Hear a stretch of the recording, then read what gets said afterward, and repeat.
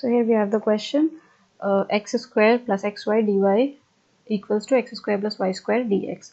So here we can write this equation as dy by dx equals to x² plus y² divided by x² plus xy. So this is our fxy, and if you'll check if it's homogeneous or not, so we can check it with lambda x, putting lambda x lambda y in the place of x and y.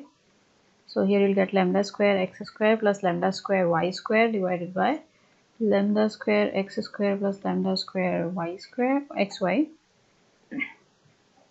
So lambda square you can take common, so you will get x² plus y² divided by x² plus xy. So it is same like fxy, so that means it is homogeneous. Now we will solve this equation. So from here you can see we have got dy by dx equals to x² plus y² divided by x² plus xy.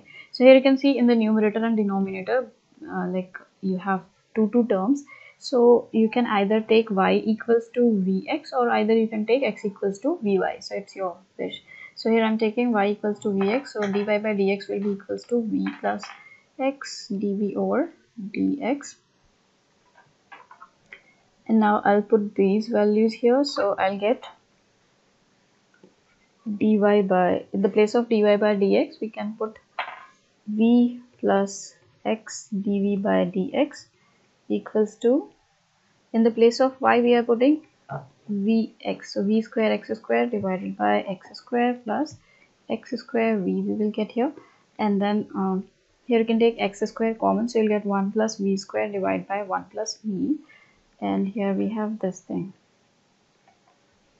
Now in this question it is very important that you have to take this v to that side and then solve it, because this is a common mistake which students do in the exams, that they don't take it here or they don't simplify it. So you have to simplify it. So here it will be minus v, and then after simplification you'll get x dv by dx.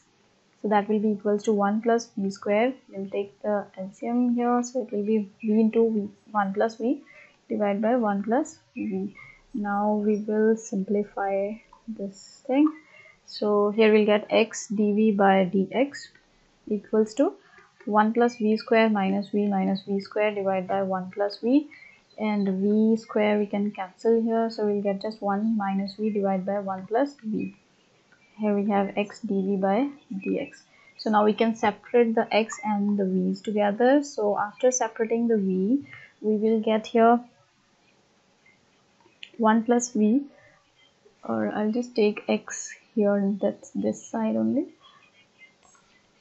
So we can get like 1 by x dx will be equals to 1 plus v 1 minus v into dv. So this we will get here, and then we have to simplify this thing. So left side is fine, you can solve it easily. It will be log x, but in the right side it's different, we can't integrate it directly, so we have to like do something here. So I'll just take in the denominator we have 1 minus v. Okay, so I'm just adding 1 and subtracting 1 so that the result will not change. And what I'll do here, I'll take these two together and I'll take minus common, and then you can take it with the denominator. So this thing can be written as 2 by 1 minus v, and then minus I've taken common from the last two, and it will become 1 minus v by 1 minus v dv. And now we can integrate it.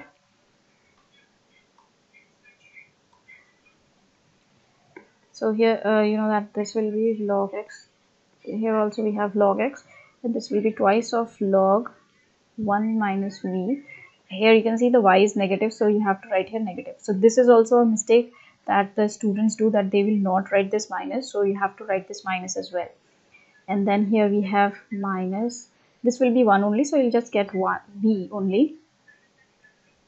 And now we will add a constant here, so that is c. So I'm taking log c because everything is coming in log, so that's why I accept this one. So I have taken log c, and now we can simplify it. So now we can see only you have this v alone, so I'll just take this v to one of the side, and I can write this thing as log x plus twice of log 1 minus v plus, I am taking this that side, plus log c.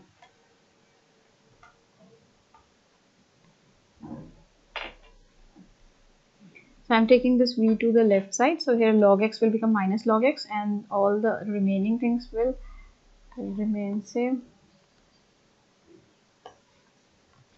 Here this sign will be negative, so it will be log minus log x minus log of 1 minus v plus log c, and then v can be written as log c. Now you can see here this thing can be written as c divided by, because these two are negative, so we can write it as x, and here we have 1 minus v, here you have a 2 here, so it can be written as this.